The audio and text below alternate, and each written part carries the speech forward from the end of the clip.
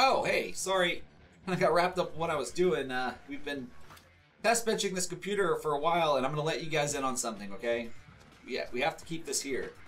A lot of PC builders, once you're done, the best way to benchmark your computer is with the director's cut of Daredevil.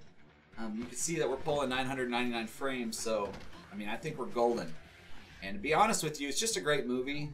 I don't see why they didn't win an Oscar for this. I mean, it's really good. I don't really see what everyone's issue with it is. So, alright, I just want to finish watching it. Yeah, it's a good movie. Hey guys, welcome to the very first PC build tutorial for this channel. I've always wanted to do one of these. Unfortunately, I did not have the disposable income to pull one off. So this will actually be a build for my parents. Their budget was around $1,000. They did also, according to them both, we would like to have a computer that will not send a rocket to the moon. I don't know what that means. I think they're probably referencing my case because I do have a very large case. It does have a lot of lights. And I guess that's what they think my PC will do. I don't know. So we did decide to go the ITX route and keep the build as small as possible. So the case that we went with was a Fantex Evolve ITX case. We obviously went with the white theme because inside we'll have white LEDs as well. We have the Ryzen 5 2600 CPU. Now, this does come with a cooler. However, we're not going to be using this cooler. We're going to be using an AIO. And we're not using an AIO for the purposes of overclocking. I know. People are like, why? Why are you even doing that? And here's the reason why. Their office is very small. There's already going to be heat generated from the power supply. There's going to be heat generated from the GPU. I did not want to have heat generated from the CPU as well, heating up their office. So if I can eliminate at least one of those, I know it could be the CPU, and I'm not going to bother water cooling a graphics card. So we're going to keep this water cooled just to keep the temperatures down in the room and any heat that's coming off of this case whatsoever. So for the AIO, we did get a brand called Up Here. I've actually been heard really good things about this. I've not actually used one myself, so this will be the first time. I did open it. There are little minor gripes I have with it, which I'll kind of go over as we build this. For the motherboard, we went for the ROG Strix B450i Gaming ITX motherboard. This is a fantastic board, fantastic board. For our hard drive, we went with the Crucial P1 1TB NVMe M.2 drive, and it is an NVMe drive. It is not a regular SATA M.2 drive. For our RAM, we went with the Corsair Vengeance 16 gigs, 3000 megahertz. So we do know at least Lyle can run 3000 megahertz, so we know that we're good on speed. For the graphics card, we went with the GeForce GTX 1660 Ti. It's actually, I've heard a lot of great things about this graphics card, so we went ahead and purchased this for him. For the power supply, we went with the Corsair 750 watt semi-modular power supply. So without getting any further, we're gonna go ahead and start tearing stuff down, and we'll go over the build and we'll go over it step by step so you won't miss anything. Let's get started. Okay, so here's the deal. Before we get started on the actual build, there's a few things I wanna go over. A lot of people left comments on that Verge reaction video that said they're gonna be building a computer for the first time and they're worried that they're gonna make the same mistakes this person's made and everything else. But as long as you go back to your manual, you will not make these mistakes. Your manual goes over installing your RAM to every little piece that you need to do. So always, always, always refer back to your manual. As far as the tools go, I got this entire kit for around $12 to $14. I'll leave a link in the description if you want to get one of these. I'm not sponsored by them. It's just a toolkit that I use. But for this build itself, I'll just be using the screwdriver. And I will only actually be using 2 bits. I'll be using this bit, and that's it. Everything else in here I didn't use. But if I needed to, or I had something in here that I wanted, then obviously I have it readily available if I need to. But toolkit, you just need a screwdriver and your manual. That's all you need. All right, let's get to building. All right, so the first thing we're going to tackle is actually prepping out this motherboard for everything we're going to install in it. But before we do actually any installing, I need to take these brackets off that were for the cooler that actually came with the Ryzen. We need to take those off and put on the new back plate for the new IO that we have. So let's take this off.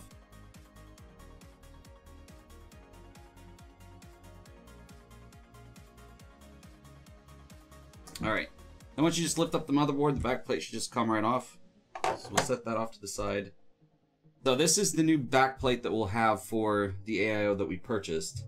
If you actually look at it, these 2 slots here are for the AMD and these outer X is for the Intel. So we need to go ahead and prep this out. We're obviously using AMD. So if you actually look on here, there's like these half circles that come with these screws. So when we put these on, if you just go like this and you'll simply turn it until it sinks into place, then we're good to go. You take this washer, these washers, little plastic washers, kind of hug this, and that'll actually hold it in place for it.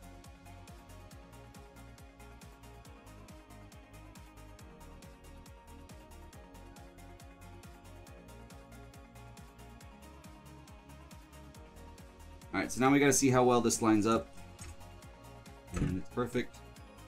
All right, so then with that AIO comes these little plastic razors. If you actually look inside of them, I'm sure you probably can't see, there's teeth on one side and then you'll just see the grooves on the other. The teeth side needs to go down so that it actually holds this in place. We now have that on and that's ready to go. The next thing we need to do is actually put in our NVMe drive. And this one actually has two different spots we could put it in. So if you had two, you could put one back here, and then the other one you'll actually put underneath this, and we're actually going to put it underneath this one right here.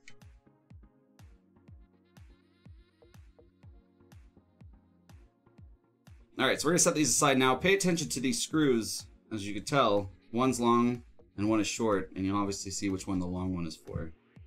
So we need to actually take this screw out.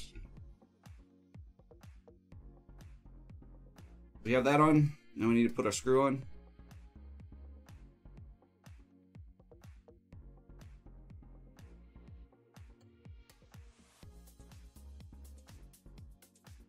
Okay, so we have those in. We have the M.2 drive in. We have the back plate put on. Next thing we'll actually put on will be the memory. With these, you'll see there's a little cutout here, and then there's a little notch here, and you just need to line those up. So open up your RAM slots. And once you hear that click, you'll know it's in. And with the other one. Okay, we got that in and we're good to go. These are the screws that we'll actually be using for these posts. Again, we'll do that later. So we're gonna actually save this. Normally we'll put this in. We put that in, we'll put the cooler in, and then we'll drop it all into the case. Especially when it's a bigger case, you got a lot of room to work in. So you can kind of position your cooler how you need to. For this one, we're just gonna leave it off for now. Now with this AIO, normally they'll have thermal paste already on here for us to use. There's a sticker on here right now. But normally there'll be thermal paste on them pre-applied. This one did not come pre-applied, but they gave you some thermal paste to put on. However, I don't know what brand of thermal paste this is, and it didn't tell you. I already use Arctic Silver, so I'm gonna stick with Arctic Silver for now. But we're gonna leave the sticker on so that way at least protects that copper. And we're going to go ahead and put on the fans. Now, when we go to put this in, with the nature of the case and the room, and with this, the way it is, just because I need to draw the attention to this. So if you see we put it on this way, we got the cable shooting out the bottom of the motherboard. This actually plugs the top of the motherboard. So no matter which way I look at it, this up here is not going to be centered. It's not going to display like this. It's going to actually have to go on like this. And then we'll actually end up mounting the radiator like that. Now, since we know that we're going to put this on, this is going to be at the top, and then this is going to, again, be over this way and turned. We know that the fans that we put on, we need the cabling to kind of come out the back this way. So that way it's faced more towards the back of the case. So we're going to put these fans in. We have two of them. Here are our screw fans that we will need. These are the long ones that we'll use. It has threading at the bottom that we'll use to attach these fans to the radiator.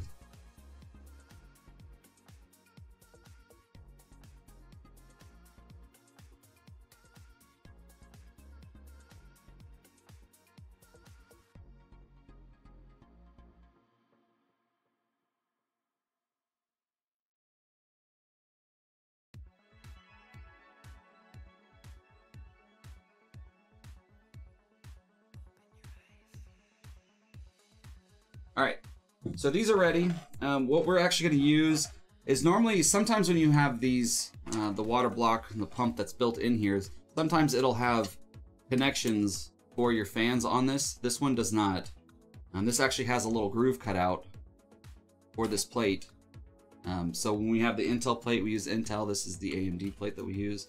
Unfortunately, this is literally the only way you can have it. So that's why we're kind of stuck with this not actually being level and lined up properly. But when we plug this in to our motherboard, we have, this is our CPU fan slot. This is for the power for your AIO, which is what we're going to plug that into. The fans themselves, we will plug these in to this splitter here.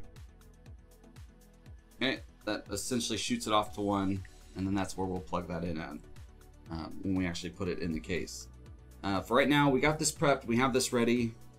So we're gonna go ahead and try to install this into the case, and we'll get this case prepped with the motherboard installed, and then we'll do the CPU, and then we'll do this, and then we'll add the fans and do the rest. For right now, I'm just gonna move this out of the way.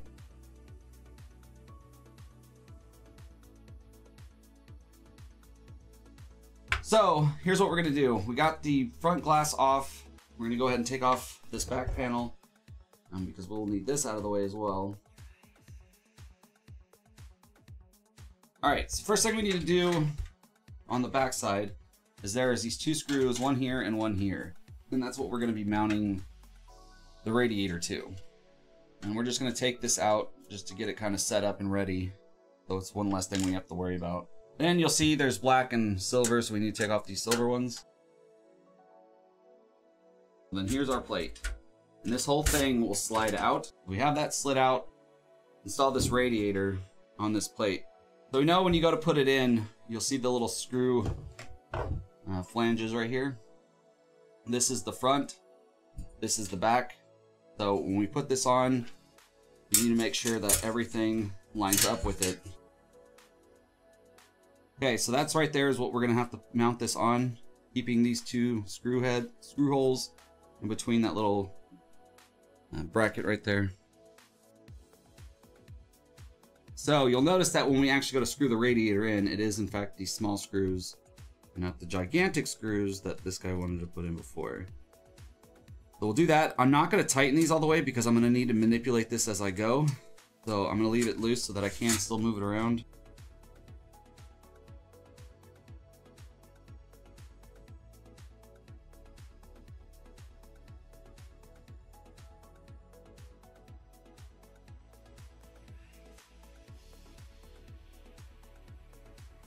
See, what will happen is this, let's say I tighten this. If I do, and this isn't lined up right, then I'm gonna have to loosen them anyway to reposition this. So I'm just gonna make sure I have all the screws in, and then we'll tighten them from there.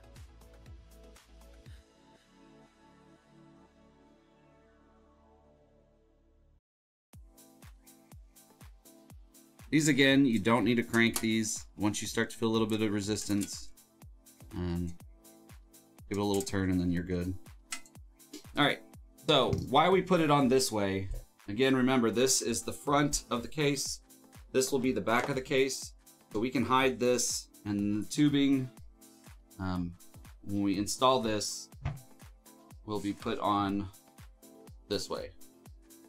That's how we'll have that set up and done, and the tubing will have plenty of space in that case to work with.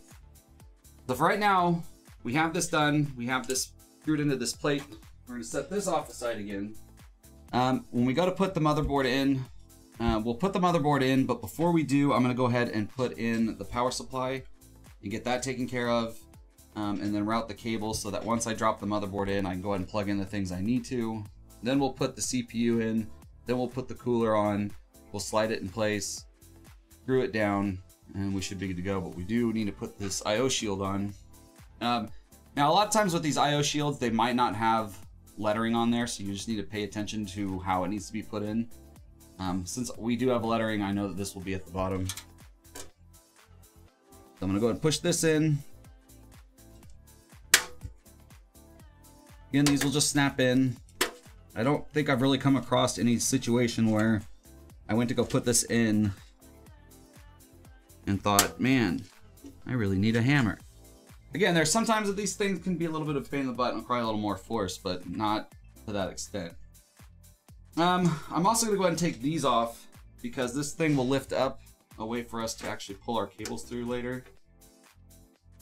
So when you go to build your computer, like plan out everything that you're gonna do and then do them. So that way I'll have it here and I can drop in my cables through here or through this little section back here. And that's probably where I'll route the power for the GPU.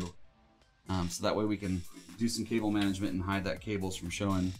All right, so now we're actually gonna put in our power supply unit. And this is our power supply. This is a semi-modular power supply. And for those that don't know what semi-modular means is the 24 pin and the CPU are part. You cannot disconnect these. These are part of our PSU. So we need to actually add in power for our graphics card, which you'll see, it'll say 6+2 PCIe. This will be right here. This will be for our graphics card. And then, only because I know this, because I did this before, I do know that I need a Molex connector because our back fan, even though that plugs into the motherboard, there's another Molex connector that comes off that powers the LED. So we do need to put this in. So we'll go ahead and install that as well.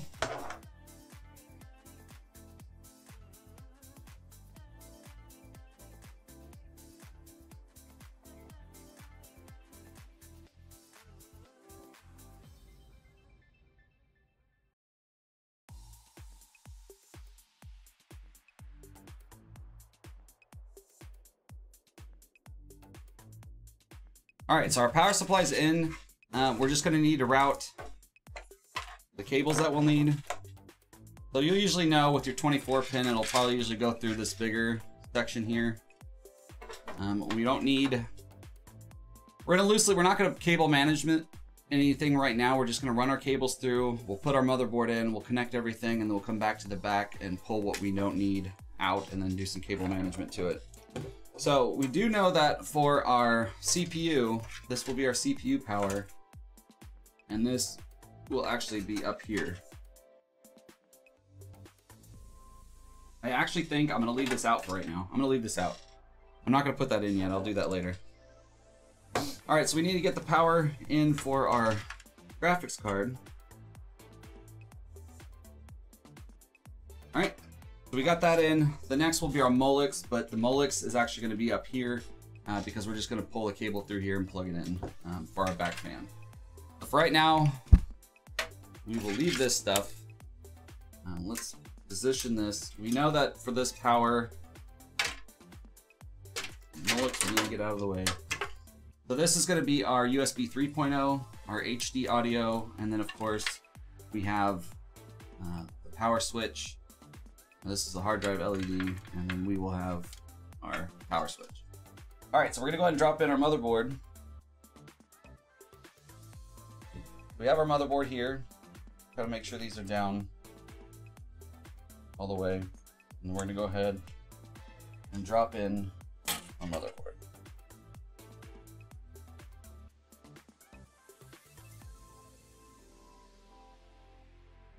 So we have that in place. Now we need to screw this down. So this motherboard only actually takes 4 screws.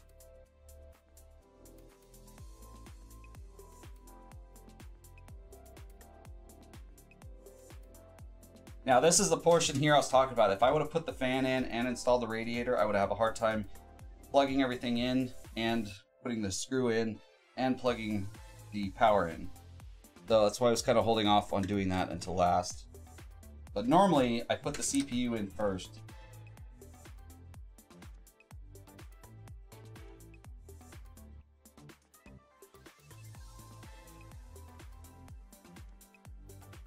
All right, our 24 pin is in.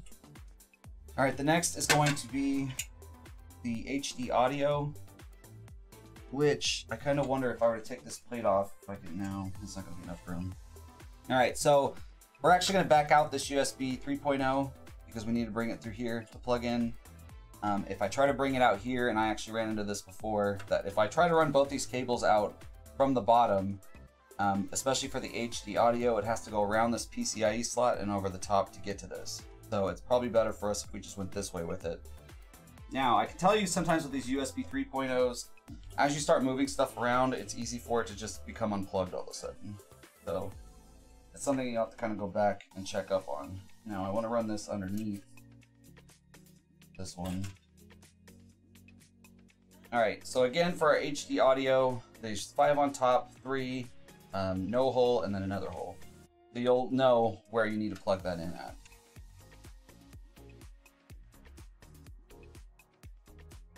Hide this. I don't like the way it looks, but I tried going from here underneath, but I have to take this plate off, and then it's kind of like puts this bubble curve off, and it kind of smashed. I didn't want it to ever smash everything down, so we're not going to do it that way. For now, we need to also go ahead and hook in our power for the CPU.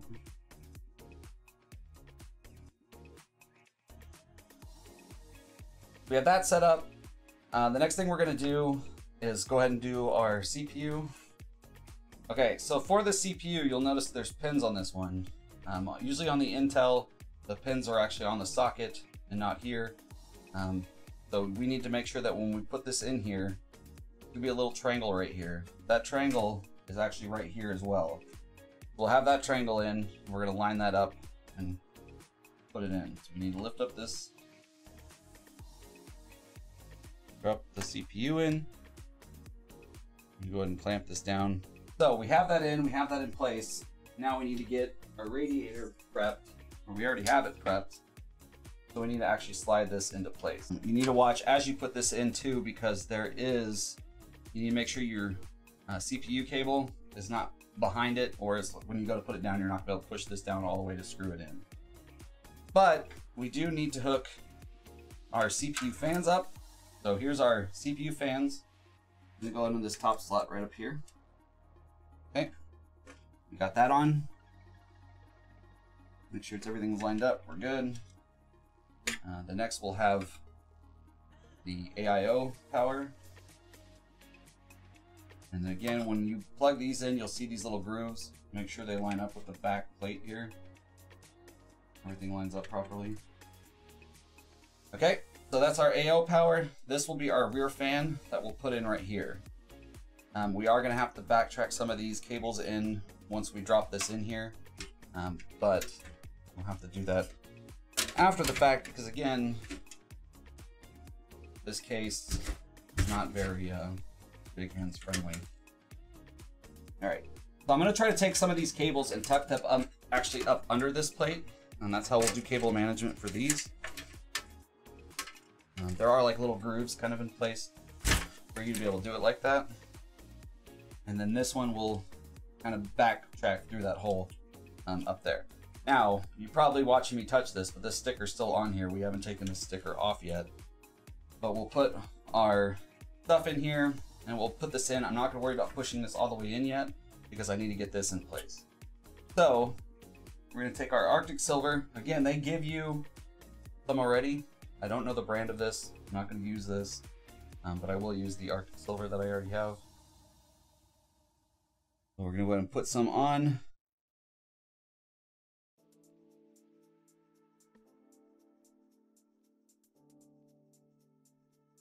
All right. We got that in there. Now we need to put this in. Take the tape off. I'm going to turn this in place. Which we're gonna have to do this. Make sure you get this the right way. So we want everything up at the top. All right, and we're gonna drop this on. Again, normally I like to put this on way before we ever drop the stuff in here, but it was a nightmare to try to deal with. So we're gonna hand tighten on one of these, not all the way, just a little bit. Get our next one on.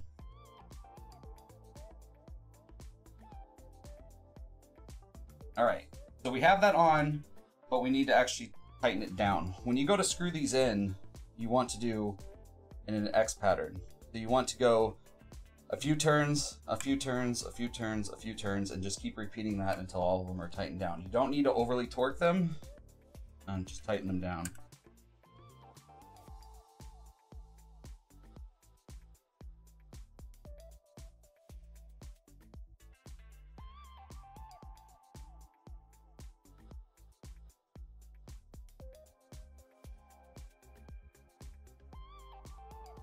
All right, now we need to put our back of our fan on, or at least plug it in before we put this radiator in, or we're gonna have a hard time getting to it. So, this will be the back fan, which they're the same fans. I was trying to go with the same theme. We want this, either you want it like this to go up the top, which is usually your best bet because then it's easier to cable manage. You don't usually want to put it this way because then it's just going to be kind of covering your motherboard. So you want it to go up at the top. So what we're going to do is plug this fan in. Now with these particular fans, when we plug it in the motherboard, we do have our Molex connector right here. So this will power the fan, but the Molex connector powers the LEDs in the fan. So we're going to need to put this and screw this in, and then we'll do our cable management and pull that through some more.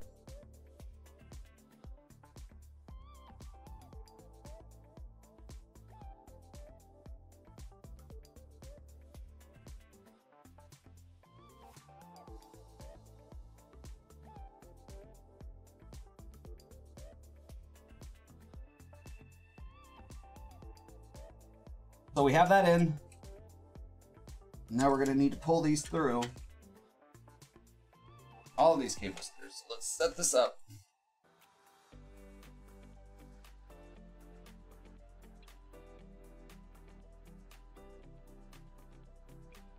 So there we go. We got the Molex connector here. So with these Molex connectors, you'll see like the edges are rounded off and some of them go to a corner. You just need to line these up the same way. And they'll just plug in. So we're good there. And once we do all this stuff, we'll do the cable management in the back. But for right now, we'll just leave this because we need to get a radiator in the rest of the way. There we go. So everything's slid in and out of the way. And now we need to tighten this radiator back on here.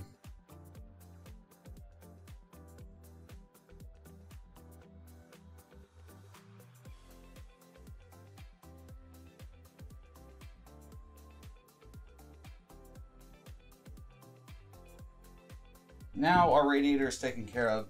Now we just need to do a little bit of maintenance back here because this looks like shit, like a rat's nest.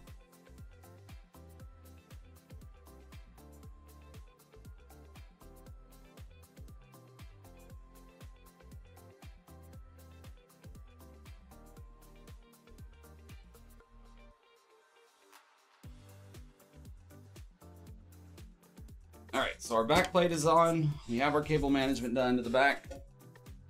So now, let's put in our GPU. We need to take these off right here. 2 screws right here for this plate.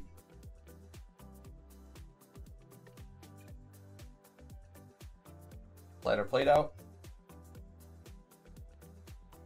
Now on your graphics card, make sure you take off this little protector right here for your gold pins, and then we need to drop it into place. So now we have dual power here because some require more power than others, but the 1660 only requires 1 8-pin. So we're going to use the one that's furthest out, so the rest that we can kind of hide behind this back plate.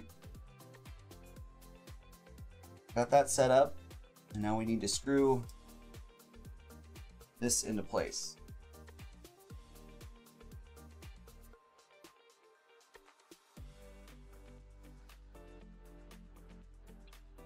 All right, so we got that in place.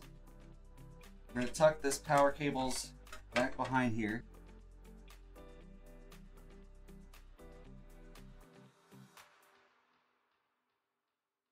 So this is a nice case, and I really like it. However, once you start, you can see how much room you have in it once you start putting everything in. So again, normally I would put everything in this place here and do it that way, but we couldn't with the space we had for the radiators and everything else. So it is what it is. All right, so we are set. We're good to go. Before I move this, I'll just leave it like this so that when we power it on, you'll be able to see. All right.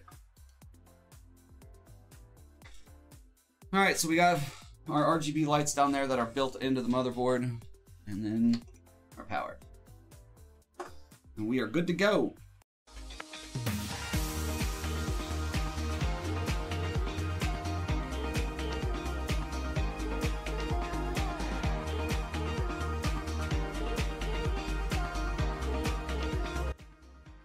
Alright, and we are done. It took us about 30-40 minutes to install Windows, install updates, install drivers, download this game. We've actually been having Hitman 2 on a test bench running for about 2 hours while we went and had dinner. I was kind of expecting to come down here and hear this 1660 Ti scream, but it's actually not. It's actually doing it's actually pretty quiet. I was kind of surprised how well it's doing. We are running this test bench on ultra settings, and we're averaging around 60 FPS. Sometimes that'll get as high as 120, 130 FPS. I'm actually really surprised at how well this is doing. So there we go. Our tutorial is done. Our machine is built. I'm sure my dad will be happy with it. Again, he won't be running games like this, so I know he'll be happy with it. If you guys have any questions or any comments or anything else, leave them down there below, and I will do my best to answer any questions you have. You guys have a fantastic day. Peace.